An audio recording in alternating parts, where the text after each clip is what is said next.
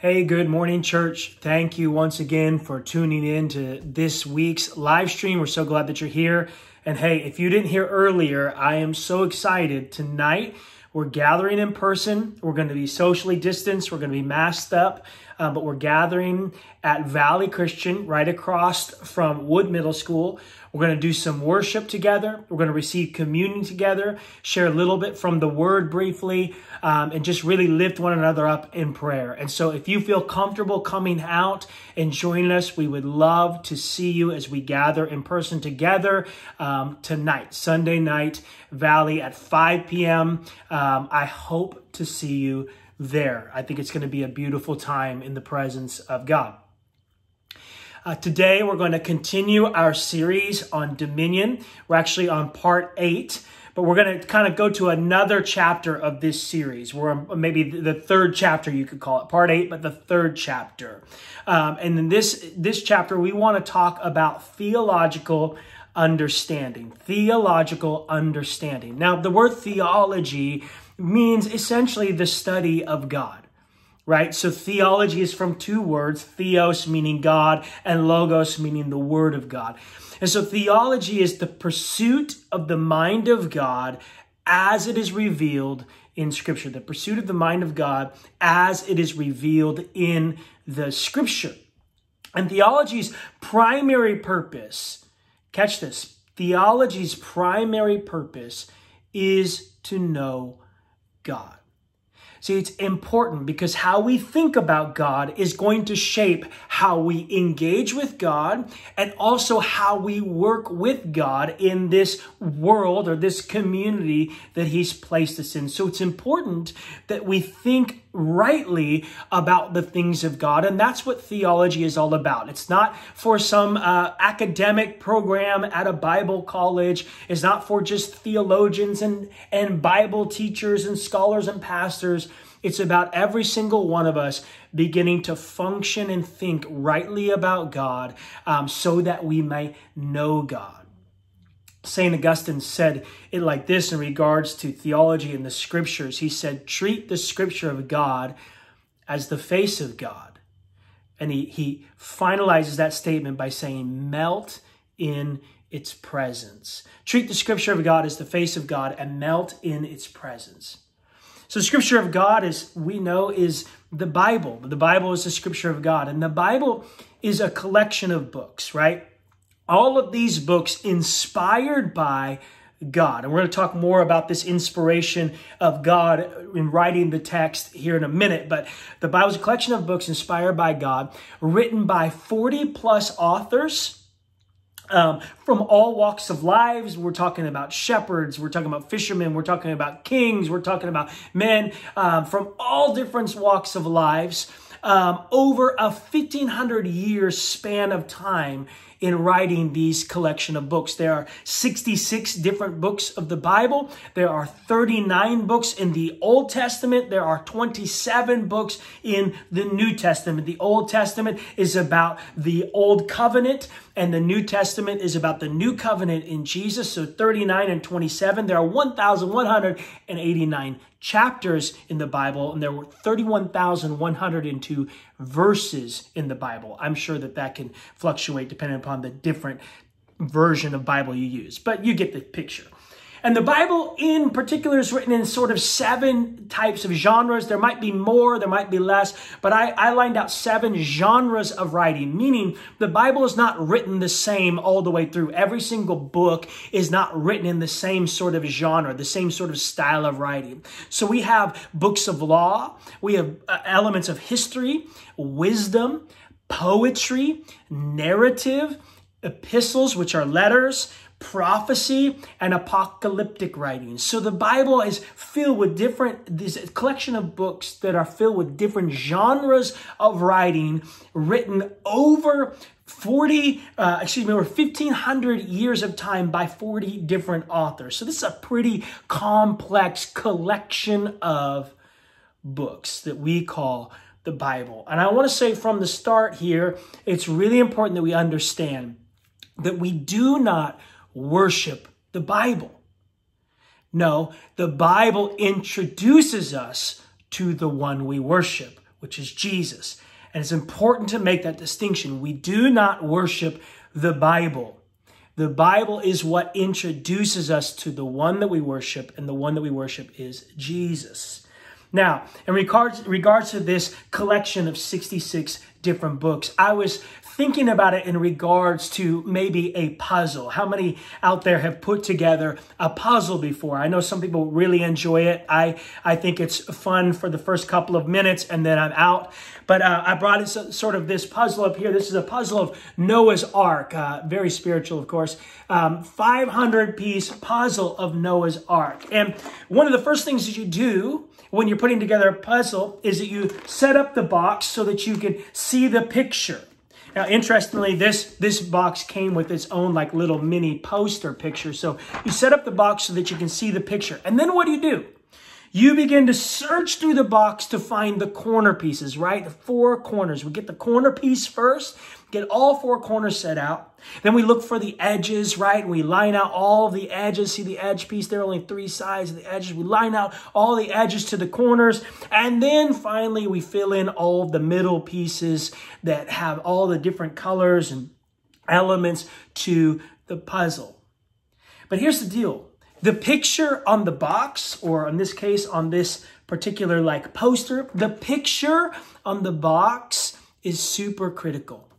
Because the picture on the box gives us the grand view of the finished work. Like, I don't know about you, but it would be foolish to pour out all the pieces of the puzzle on the table with no image of what the grand finished work looks like, and then try to put the puzzle pieces together. You have no imagery in your mind of what is this supposed to look like when it's done. In the same way, we would be foolish to think that one piece of this puzzle has the ability to define or explain the entirety of the puzzle. And so it is with the 66 piece, if you will, or 1,189 piece, or maybe you'd like the 31,102 piece puzzle called Scripture.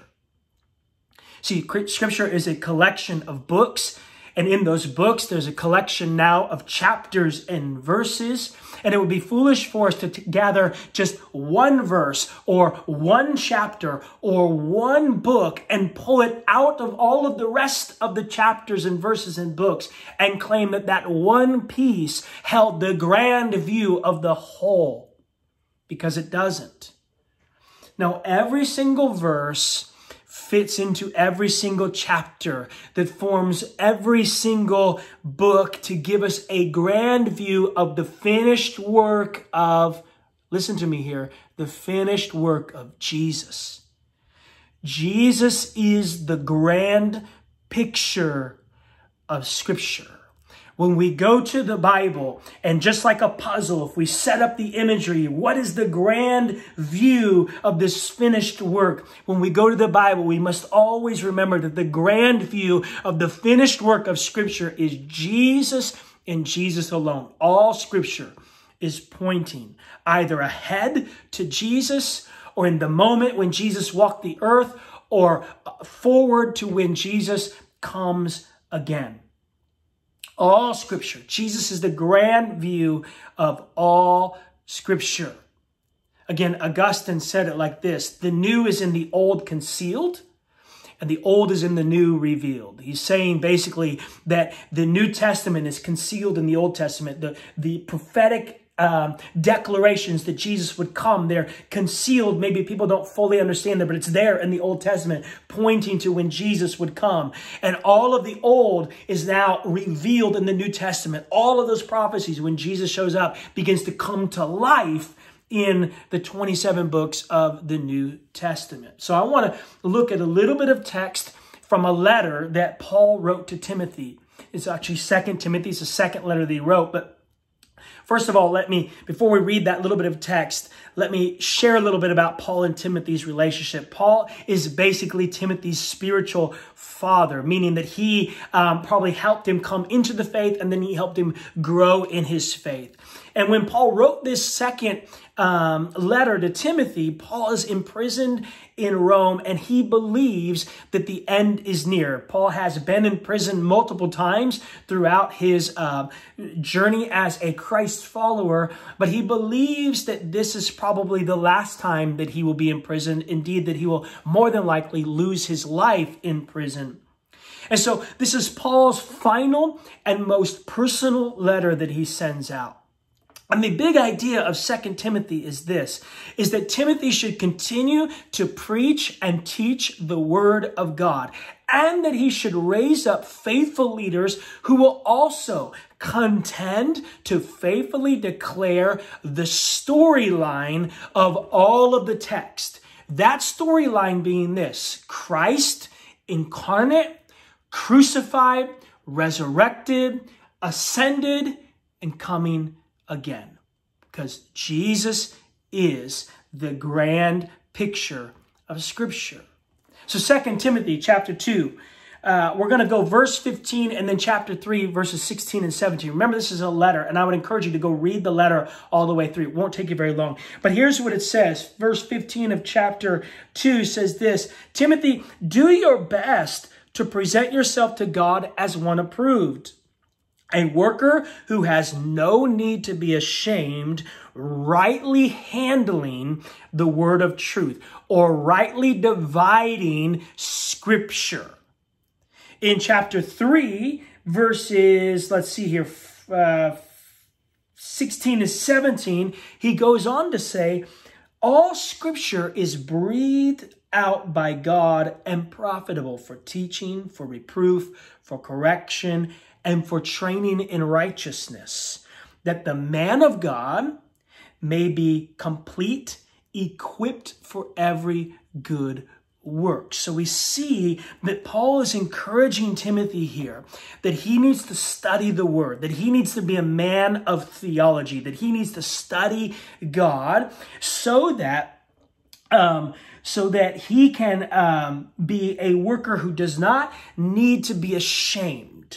It is meaning that he's not shamed in public because of improperly understanding Scripture, but that he can rightly divide or rightly handle the word of truth. And it's important that you rightly handle it, because he goes on to say that all Scripture is God-breathed or inspired by God, that God inspired the 40-plus authors to write the things that God wanted them to write, and therefore it is anointed by, inspired by, breathed out by God, by His Spirit through these authors, and that this Scripture is profitable for so many things, ultimately equipping and completing men and women of God for every good work, the work of the ministry. So you follow what I'm seeing here. The Bible is extraordinary. It is an extraordinary collection of books. But listen to me. The Bible is not extraordinary because of its mystery.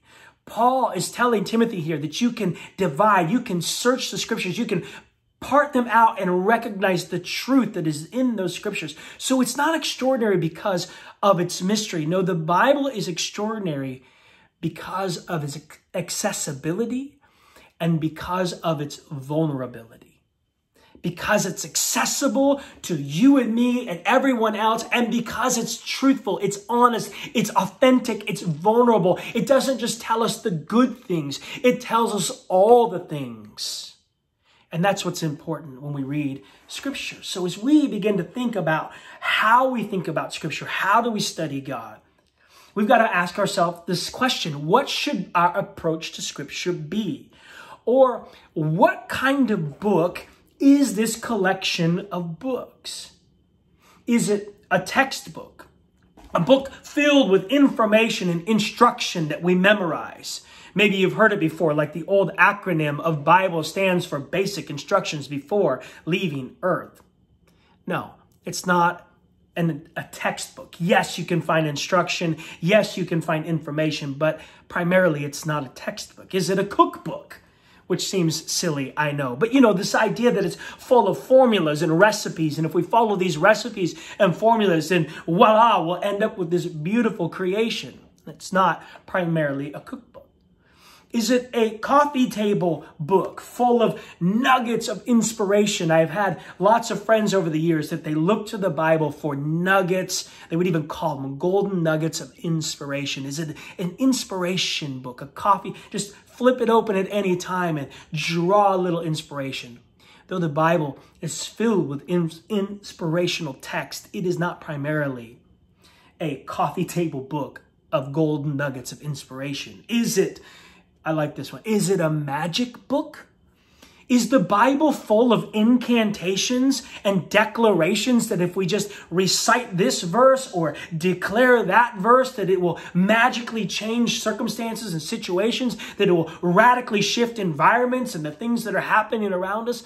No, God, no, it is not a magic book. It is not intended to be used as incantations and declarations. Is it a rule book? This, I think, is sometimes how many of us get hung up, that the Bible is a rule book, that it is full of moral codes and ethics that we must follow, that it is prescribing on every single page the way in which we should live. And though the Bible is full of moral codes and ethical ways in which we should live, it is not primarily a rule book. So then what is, or what type of book is this Bible? I would say that the Bible is a grand storybook. It is a grand narrative. It is a narrative about God and his world, or God at work in his world through his own particular people. Not perfect people, particular people. And so I just want to lay out real quick, and I'm going to move through this quickly, real quick, the Bible as a grand narrative in a grand view of 5 acts. Act 1 is creation. In Genesis chapter 1 and 2, we see that the scene of Scripture opens in epic fashion, and we are introduced to the main characters, God the Father, God the Son, God the Spirit, working together to shape the world. They are speaking with authority, creating breathless majesty, collecting the seas and scattering the stars, establishing the boundaries of day and night, creating the birds of the air, the fish of the sea, and the beasts of the fields.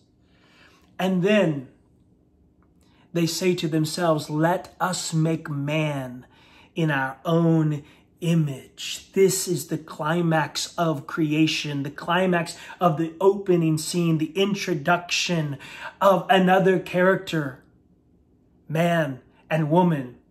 And man becomes a speaking spirit, and man and women are entrusted with the abundance of the garden and indeed the abundance of the world. And in this moment, this first scene, everything was good, really good, blessed even, until it wasn't.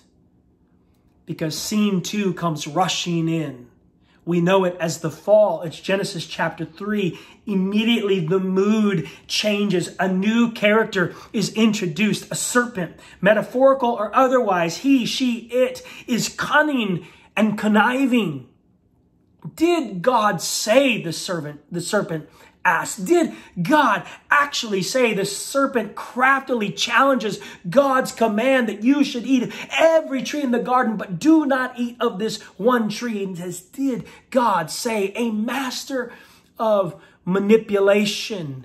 Adam and Eve begin to reason with the serpent. They reason with themselves. They are tempted. They eat. They are naked. They are ashamed. They hide, and they are banished from the garden. And all that was right, all that was good, all that was perfect had now become unimaginably broken and hopeless. And now the trajectory of humanity bends toward rebellion and sin. We have Cain and Abel. We have Noah and the flood. We have King Nimrod and the Tower of Babel. Nothing seems to be going as it should. Everything is broken. Everything is rebellious. And then we move slowly into Act 3. And in Act 3, God begins to introduce us to his own people. As devastating as the fall is, God is not done with his good creation. He seeks to redeem and restore. Why? Because God's nature is a compassionate and gracious God. It begins to come into view that he is compassionate and gracious as he seeks to establish a people of his own, as he seeks redemption, as he seeks restoration. So God calls Abram and Sarai, or Abraham and Sarah, and he strikes a covenant with them. He says, all nations will be blessed through you, Abraham. And God then becomes the God of Abraham, the God of Isaac, the God of Jacob, a God of generations, slowly but surely working long obedience in the same direction towards blessing all nations through Abraham. God of Abraham, Isaac, and Jacob. Jacob later becoming Israel. Israel is God's own special people, 12 tribes of Israel. Liberated from Egyptian captivity on the night of Passover, brought to the Mount Sinai through the Red Sea, given laws, a temple, a place to worship, wandering in the desert for 40 years, conquest and prophets and kings. This act of Israel, this whole middle section of the Old Testament, it shows us the up and down, mountains and valleys, obedience and rebellious nature of God's people. That though God is trying to graciously cut covenant with us, God is trying to graciously restore us and redeem us, we often find ourselves rebelling against God. That we are horrible law keepers, that we are horrible when it comes to obedience, and God is still working. So it shows us the mountains and the valleys, the obedient and rebellious nature of God's people. But it also, this third act shows us the patient, long-suffering, gracious nature of God. And then silence. Act 4 breaks onto the scene through the Gospels.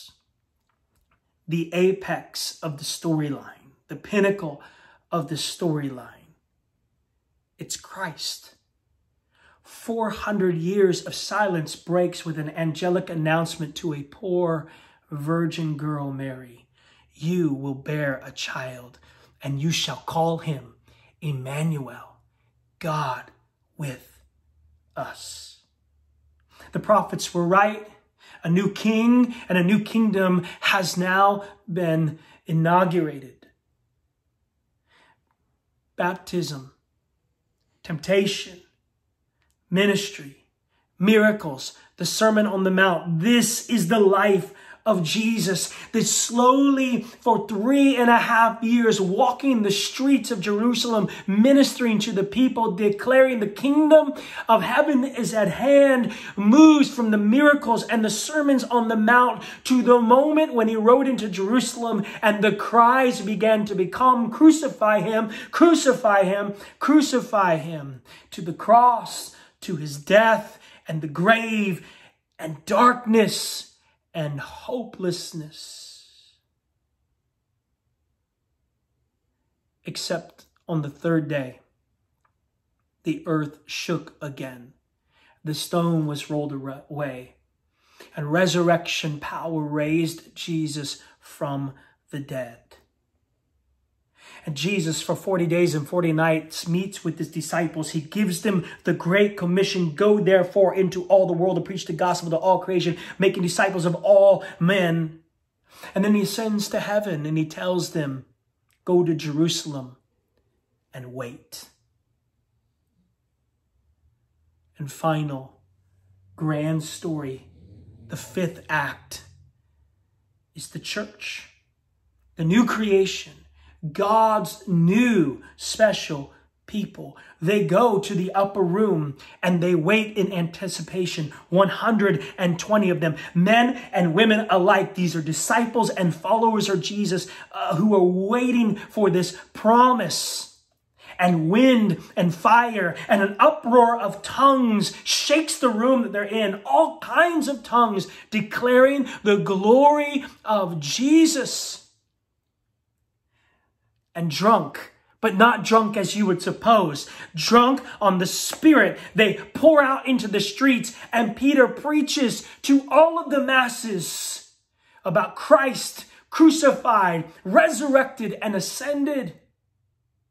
And 3,000 people are saved, and in that moment, the church is born. A new people are born. A new Israel is born. God's new, special, chosen people. This is God's people now with God dwelling in them, declaring the kingdom way of Jesus, the way of self-sacrificial love for God, neighbor, and enemy.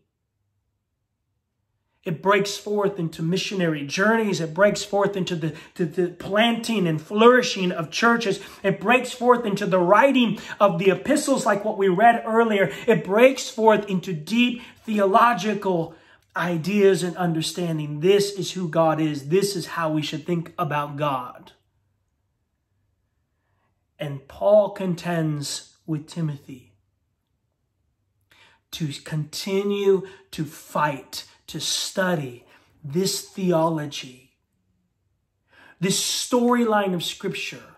Do not lose it, that it is a grand narrative of Jesus, incarnate, crucified, resurrected, ascended, and coming again. When we begin to think about what Scripture says, we must understand that all of Scripture paints for us a grand narrative of Christ, our Lord and our Savior. Let's pray. Father, we're so grateful for your word, alive and active. The Scriptures say it's alive and active, sharper than any two-edged sword. Lord, we pray that your word would come to life in us. And as we begin to think about how we should think about your word, may we see the storyline that you are continually trying to tell that has gone beyond just what the text says, but even now into our own lives, you are still moving and working in and through us. May we yield to the storyline of Jesus, incarnate, crucified, resurrected, ascended, and coming again. In Jesus' name, amen. Before you go, let me pray this blessing over you. The Lord bless you and keep you. The Lord make his face to shine upon you and be gracious to you. The Lord lift up his countenance upon you and give you peace. God bless you. We'll see you next week.